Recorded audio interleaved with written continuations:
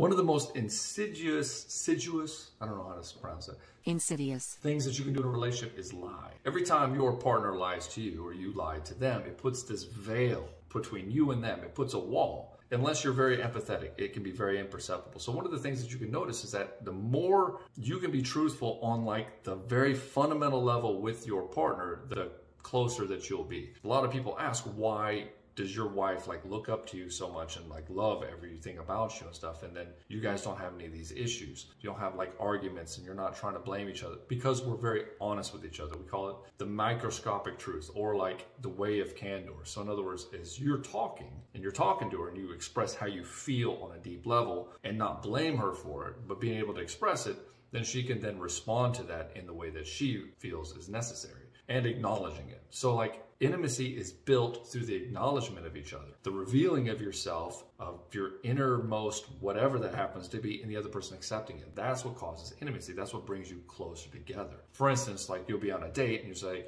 hey, I like to do this. And the other person's like, well, I like doing that too, right? All of a sudden intimacy has been created. Or, hey, I felt really vulnerable about this. And the other person's like, oh, that's no problem. I feel that way too a lot of the time. And you're like, oh, wow, you feel closer. That bond has gotten closer. This is why, after a fight, you usually come back together and you're not fighting anymore. You're apologizing. And that's why you have great sexy time. So anytime lying happens, you're creating a wall. So if you're in a relationship where your partner's lying to you all the time and you're trying to connect with them and they just keep lying, and you try to call them out on their lies, and then they just get mad at you and gaslight you and shame you and guilt you, twist your words around, try to deflect it, make it about you, blame you for it, and it's always about them, just realize that you're never going to have the intimate relationship that you desire. It's just not going to happen. You're not going to turn her around.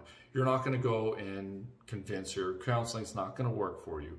The best thing that you can do is be with a partner that actually values and cares about you fundamentally. If you'd like to know more about this, my name's Ed Baxter, and you can find me at genuineattraction.com.